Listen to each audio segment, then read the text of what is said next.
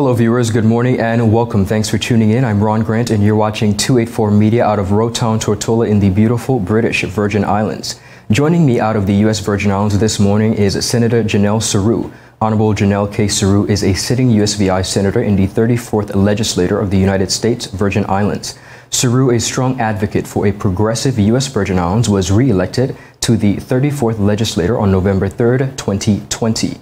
Now, during her time in the legislature, Senator Sarauw legislated bills which sought to promote and provide the territory's youth, workforce, environment, culture, and economy. Her signature legislators include the State Apprenticeship Bill, Division of Festivals, Women, Children, and Families Act, WAPA Management Oversight, Toxic Sunscreen Ban, Gas Stations Limitation, Public Service Commission Expansion, and the expansion of the Pharmaceutical Assistance Program.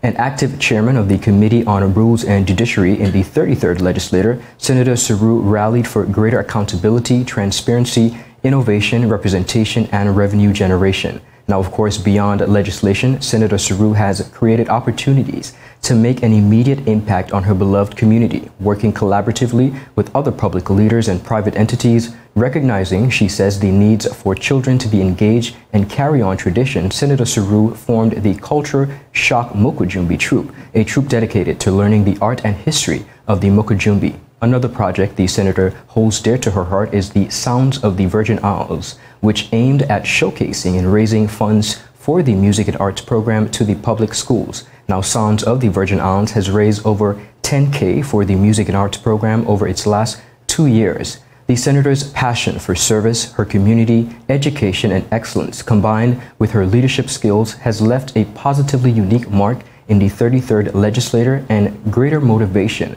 within her to continue the work set out before her in the 34th Legislature. Senator Janelle K Sarauw firmly believes that the United States Virgin Islands is ready for young, invigorating leadership, vision that will prosperously propel the territory into the future. Viewers, it is indeed an honor to be joined this morning by the warrior herself, the Honorable Janelle K Sarauw. Today we discuss her first 100 days in office since being re-elected, diversity in the region, gun violence in the USVI, the state of COVID-19 in the USVI, and equality and diversity in the U.S. Virgin Islands. It's a conversation you don't want to miss. We'll be right back with the Honorable Janelle K Sarauw after a word from our sponsors. You're watching 284 Media, and I'm Ron Grant.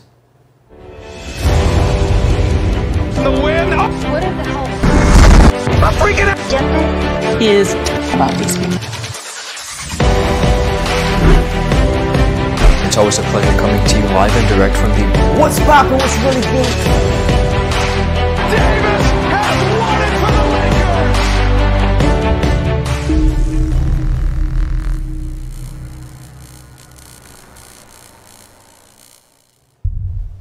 Viewers, welcome back. Thanks for sticking with us. Senator Sarauw, welcome to 284 Media. Good morning and happy Thursday to you. Thank you so much for your time. I know you had quite a few meetings and interviews earlier today, but you still took the time out to speak with us, and we are so appreciative. Welcome. Good morning. Good morning. Thank you for having me. All right. I want to begin by walking us through your first 100 days in office since being re-elected to the 34th Legislature in the U.S. Virgin Islands. Tell us about what you've been up to. Well, we began the term with a new committee, the Committee on Disaster Recovery and Infrastructure. So far, we've had about 7 committee hearings, 12 agencies before us, to include the hospitals, the Department of Education, WAPA. Those are our big agencies that require a lot of oversight and attention. So we're able to bring to the public's awareness the recovery process, the delays in the recovery process. We've also been tackling food security and securing the fisheries on the federal level.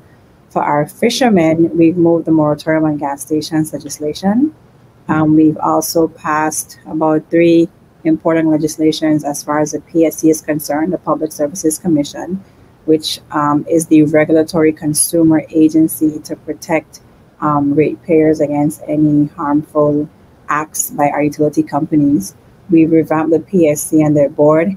We had a legislation that would actually look at the PSC, the oversight function, that would enable them to have greater oversight over the Water Power Authority. So we had 2 bills, PSC, the PSC Authority bill. We had the moratorium on gas stations bill, and we also had the bill on WAPA and making sure that our boards have more technical expertise as to not repeat the mistakes of the past. So we've moved legislation. We're going to push. It was vetoed. 2 bills were vetoed. We're going to push for override in the upcoming July session. And we've just been on the move between town halls, legislations, oversight of disaster recovery, and now the budget season is upon us. I'm a member of the Committee of Finance. So we're dissecting the government's budget because we have to pass a budget by September 30th. All right.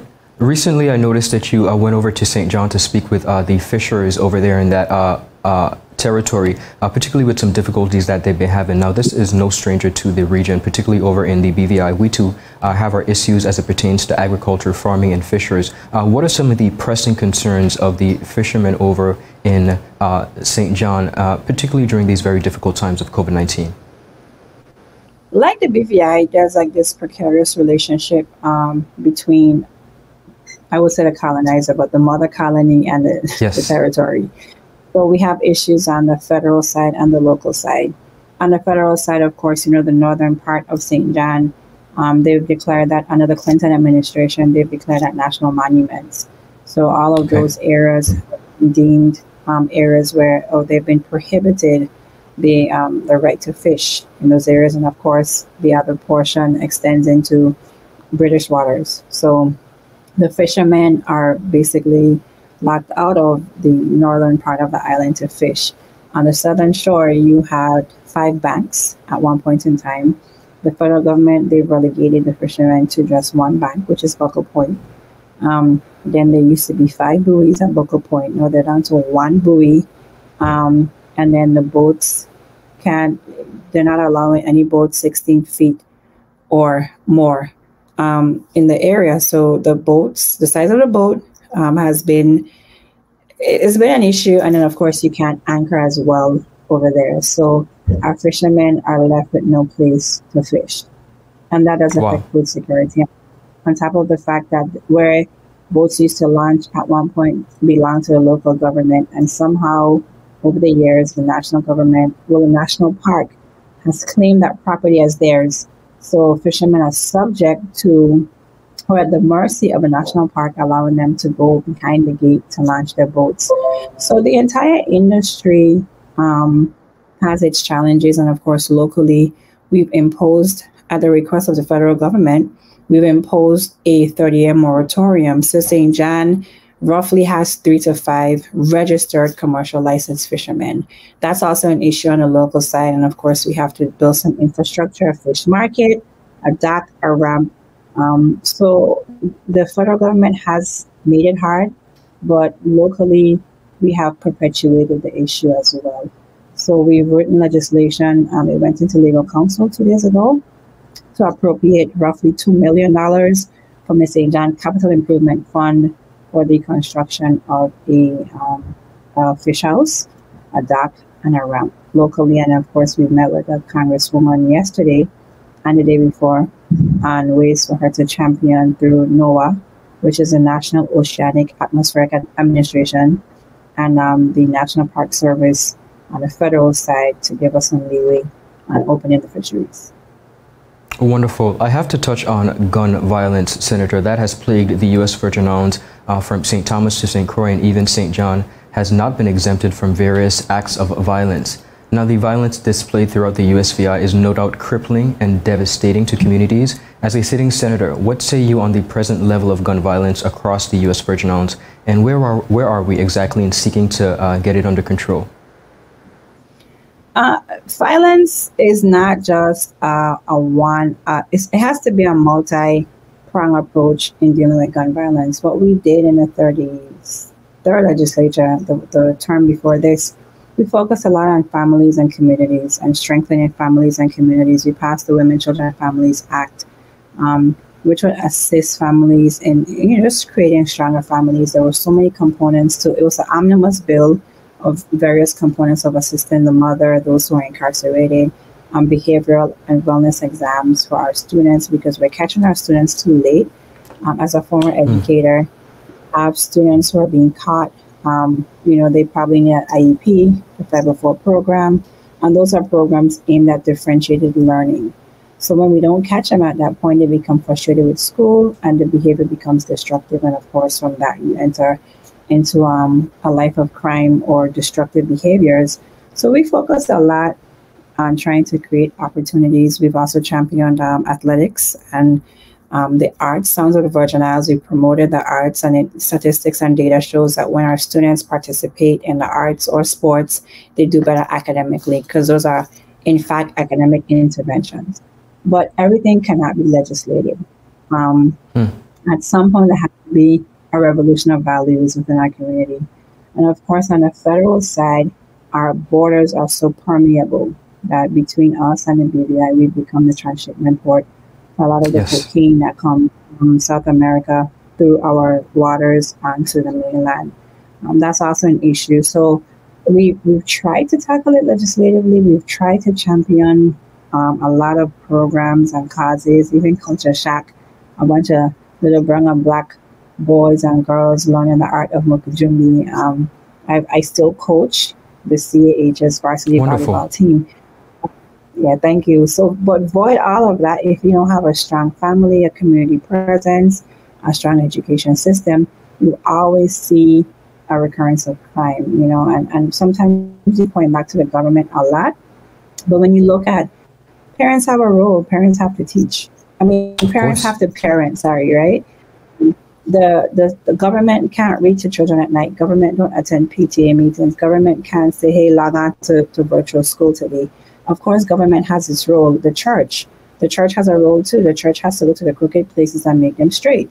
The church is not only within the four walls. They have a role as well. And historically speaking, churches have played an integral role in the civil rights movement, in the role of apartheid. Archbishop Desmond Tutu, Jesus was the greatest agitator and a politician known to man. So as we continue on the process or trying to curb crime, we have to understand that church has a role, government has a role, parents have a role, the community has a role as well. We continue to revert bad behavior, and then the style is to have a deceased person on your shirt, and you're at a funeral drinking rum or smoking and throwing it up for your boy that died. And that's a culture we've created, and we say freedom is a must when we know that some young men were like menaces to society. So overall, the crime rate is just not, it's not incumbent on one branch or one particular agency to address crime. It has to be a holistic approach, and we just have to simply want better for ourselves as a community. I agree, because it's still, as we hear so often, but it still takes a village to raise a child. Speaking of family, you come from a very diverse Caribbean heritage and background, of course, with Kittitian roots and Crucian roots. Speak to the importance of inclusion and diversity within the Caribbean, and how has your diversity and your background and heritage allowed you to better yourself and be exactly who you are today? Well, we have a misnomer in the USVI. We tend to think that we are U.S. first. And for me, I am Caribbean first. And then, of course, by nature, where I'm born, I am a U.S. citizen. But my mom is from Cayenne, St. Kitts, and my grandfather is from Sandy Point, St. Kitts. So I lived in St. Kitts, and I attended the Dr. William Connor Dr. William Connor Primary School in the village in Greenland. So I lived in St. Kitts. I attended Girls Brigade, and I attended Wesley Methodist Church, and my grandfather was the longest serving Speaker of the House under the Kennedy Simmons administration. And then, of course, Denzel Douglas became the Prime Minister following that. So going to St. Kitts between the holidays and summer, I had the ability to be immersed in Kittitian politics. And I remember running for office the first time, and we had red shirts. And my grandfather refused to wear my campaign shirt because that was the Labour Party. So, it was funny. He's like, I can't wear this shirt. I have to wear it to bed. So it's interesting to see the dynamics in the British system. And then my dad is from St. Croix, Frederickson. So I have that Queen Mary spirit. Sometimes I'm just, burn the whole place down, start over. And I see it Yeah. I see it coming through me many times, and I have to temper myself, and because I get frustrated when there's a lack of progress. So I've had, between the seeing the British side and the Crucian side, I think it's allowed me to be well-rounded in my politics. Wonderful. All across the world, particularly in the United States, persons are presently celebrating and observing Pride Month. Now, you have never shun away from the fact that you are a lesbian woman, a proud member of the LGBT community. I want to understand from you, as an openly gay woman, what does Pride Month mean to you? What does it signify, and why is it so important? You have so many people that live in a closet because as a society, we dictate, we're very judgmental. So you have so many undercover men and women, and Pride is just to celebrate freedom. The Constitution begins with the people, not we the blacks, not we the white, not we whatever.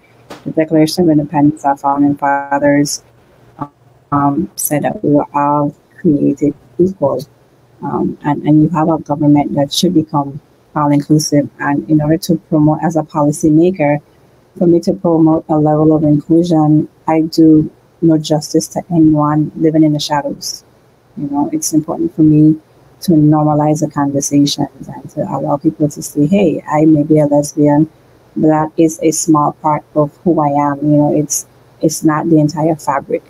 And we have to look beyond a person's sexual preference, who they choose to love, and see what they can offer people. So often we stigmatize, whether it's because you're black or you're a minority or you're, LGBTQ. We do that quite often in our politics, in our overall society. And I feel that I want it to be the change I want to see. That's what Gandhi says. So I want to pave the way for those that come behind me to just live their truth, and so Pride for me is to show up as my authentic self every day, hoping to inspire somebody else. Wonderful. Most importantly, I must ask, where would you say the U.S. Virgin Islands is presently as it pertains to diversity and equality? And perhaps how far have we come in this regard? And perhaps how much further do we still have to go? So if I'm to have a frank conversation, we have had governors before me that were gay. We've had people in the institution that were gay, but there was this don't ask, don't tell policy. Okay. I think we've come a long way because I talk about my sexuality. I post a picture behind in front of the rainbow.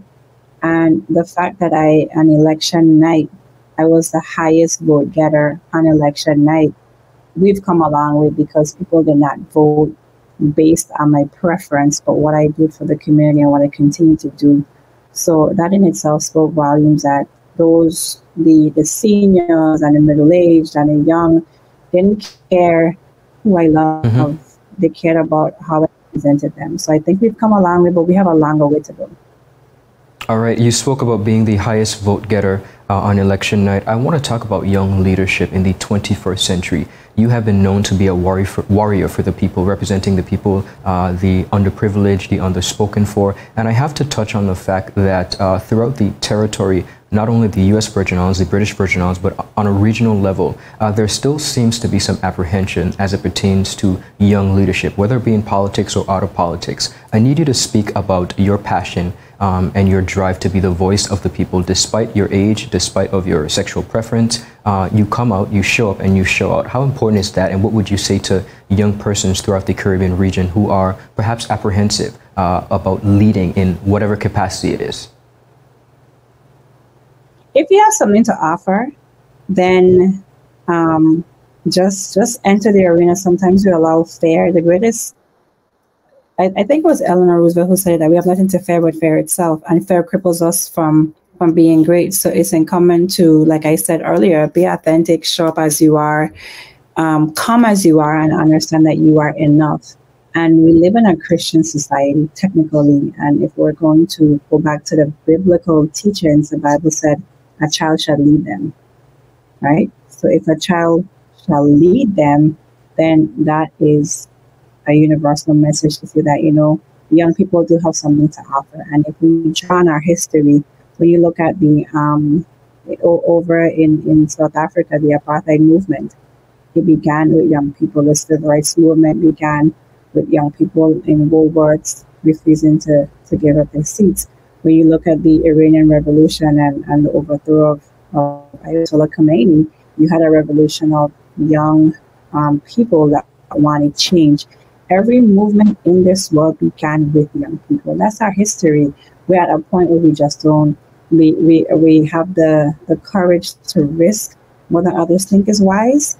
And we have that fight in us, and there's no trepidation. So if you have something to offer, walk in your truth, own your greatness, and go forth. Appreciate that advice so much.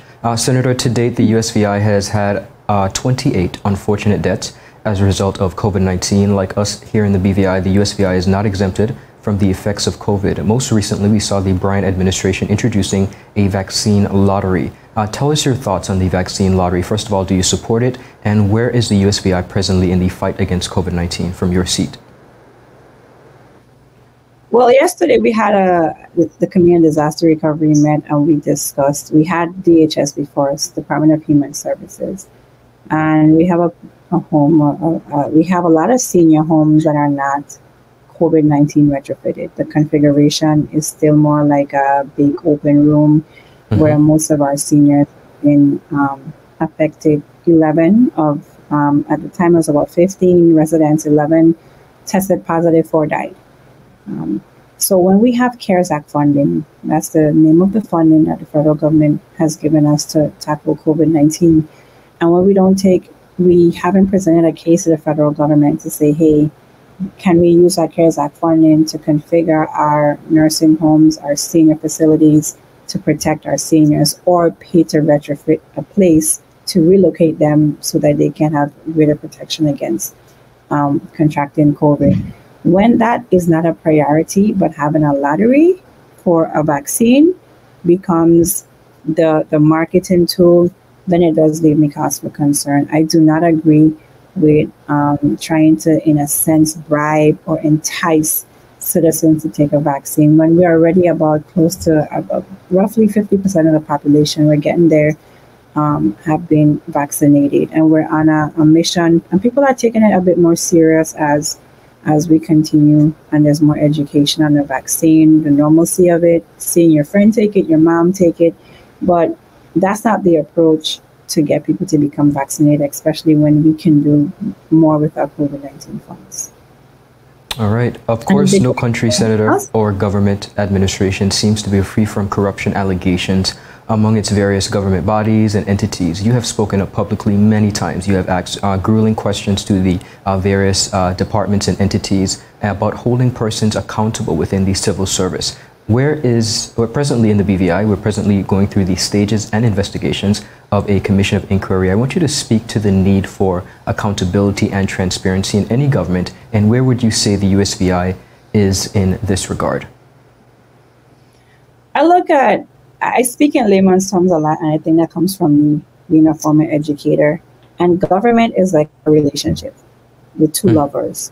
When you begin to lie by omission and not become transparent, then you cause distrust in the relationship, and you cause issues where your lover is kind of questioning, well, he got a text today, who's texting him?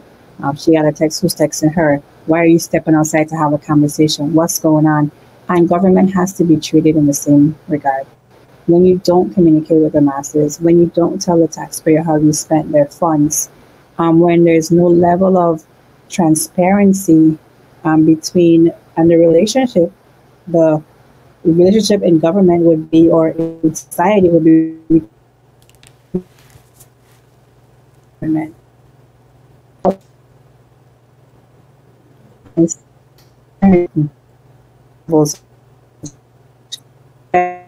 that's where you have governments fighting, where you have branches fighting, because there is not a level of transparency. On the accountability portion, we scream for accountability, I found, and this is not germane to the VI, but across the globe. We want accountability, but we pick and choose who we're going to hold accountable. The Republican Party wants accountability. The Republican Party wanted Hillary Clinton to go to jail or be held accountable for the emails. But because Trump is one of their own, then we can't hold Trump accountable. We can't vote to impeach him, but we wanted to jail Hillary. And that's just an example outside of the Caribbean and the territories that if we're going to talk about accountability, we have to be serious about the word accountability. We just can't fling it around because we so choose. As far as where we are in the territory, I would say we are light years behind on the accountability component because we have an office of the Inspector General, the IG office. They've continued to publish reports of misuse of funds. We published in various areas, the PFA, there's a report on WAPA, there's a report somewhere else, and these reports do not yield arrest. They do not yield changes in that agency. So if I'm to be honest about where we are as far as that is concerned, we're not where we should be. Thank you so much for your honesty as always. Senator Sarauw, we thank you so much for your time and of course checking in with the people of the British Virgin Islands. We continue to wish you much success and thank you for your truth and continuing to be a warrior for the people. It was indeed a pleasure and we continue to wish you the very best as you continue to execute your duties. Thank you so much. I appreciate it and thank you for having me, and I want to continue to pray and root for the BVI because we're only a few miles apart and we share so much in common. So you always have a friend in the USVI. Indeed. Thank you so much, viewers. That's all the time we have, but that is not all the content. That was just the Honorable Janelle Sarauw, sitting USVI Senator in the 34th Legislature of the United States Virgin Islands, touching on a number of issues that are affecting the U.S. Virgin Islands, but of course, quite familiar to us also here in the BVI. We thank her for her time, and viewers, I'll see you a bit later with more content, both locally, regionally, and internationally. Your source for honest and impartial news. I'm Ron Grant. Have a good rest of the day. Bye-bye.